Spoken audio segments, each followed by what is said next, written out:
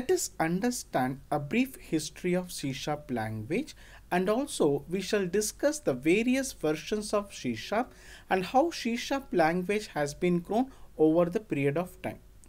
During the development of the .NET framework, the class libraries were originally written using a managed code compiler system called as Simplified Managed C, popularly called as SMC. In 1999, Anders Esselberg, excuse me if I pronounced the name wrong, formed a team to build a new language which is called as COOL, which stands for C-like Object-Oriented Language. Microsoft had considered keeping the name COOL as the final name of the language, but because of various marketing and trademark reasons, by the time the .NET project was publicly announced at 2000, the language has been renamed as C#, and the class libraries and ASP.NET Runtime had been ported to C# from SMC. Many people do ask me a question, why we write C# and why we pronounce as C#. Let me explain in simple terms. The name C# was inspired by musical note sharp, which means higher in pitch, and also the musical sharp resembles 4 plus symbols in a 2 by 2 grid, which clearly implies that this language is an incrementation of C++.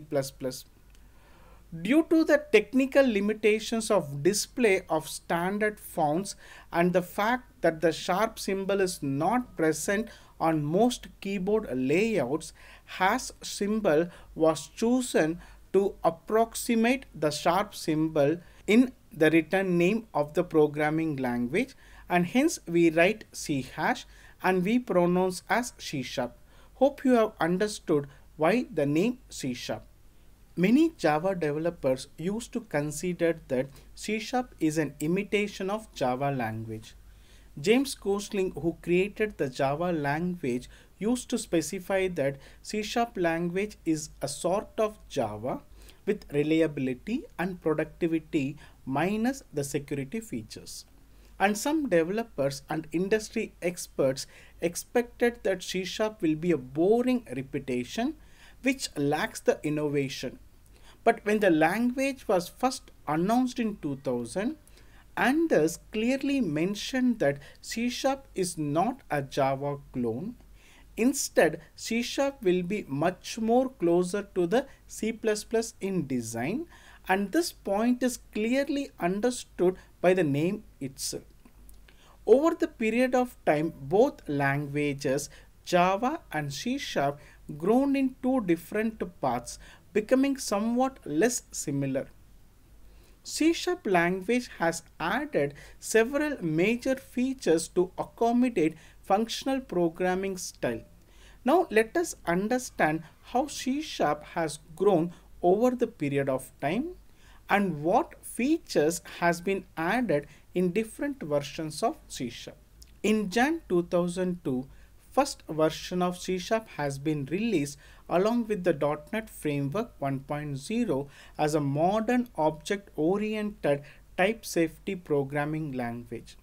And then in November 2005, C# 2.0 has been released with many new features such as generics, partial classes, anonymous types, iterators, nullable types, static classes, and delegate interface, etc.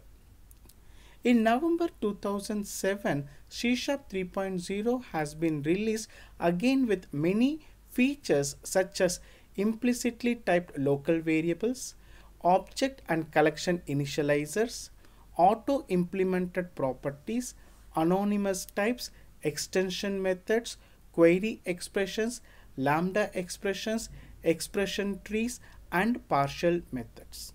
In later 2010, C# 4.0 has been introduced with .NET Framework 4 with very useful features such as dynamic binding, named and optional arguments, generic covariance and contravariance.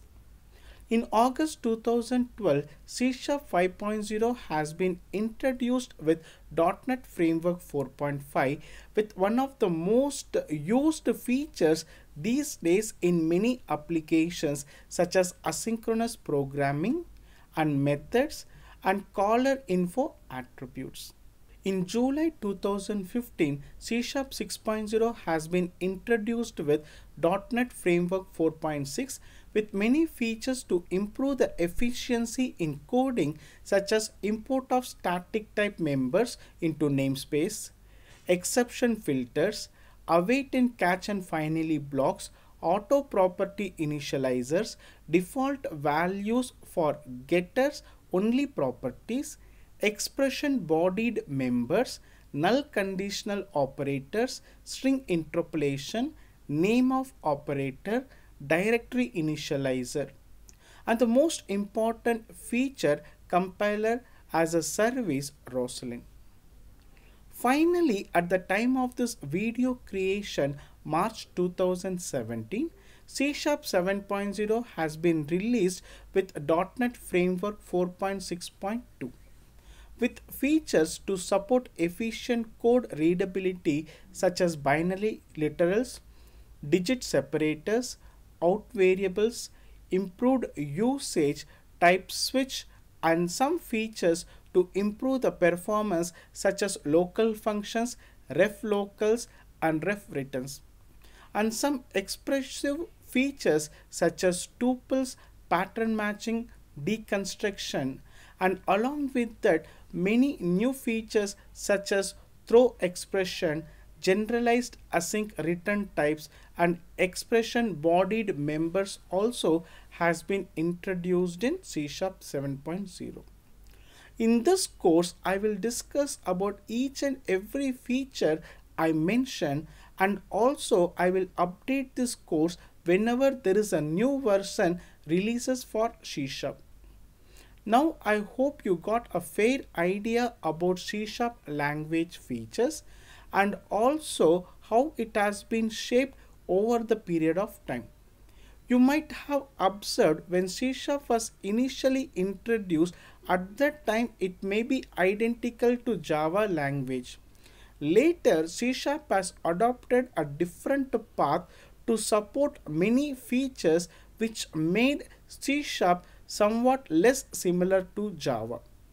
Also, C# has added several major features to accommodate functional style programming. In the next clip, we shall understand how to set up the environment for C# programming. Hope you will enjoy my videos as much as I enjoy in producing. If you like this video, please give a like, share or comment, and do subscribe my channel. This encourages me to produce more videos. Thank you all. Happy programming.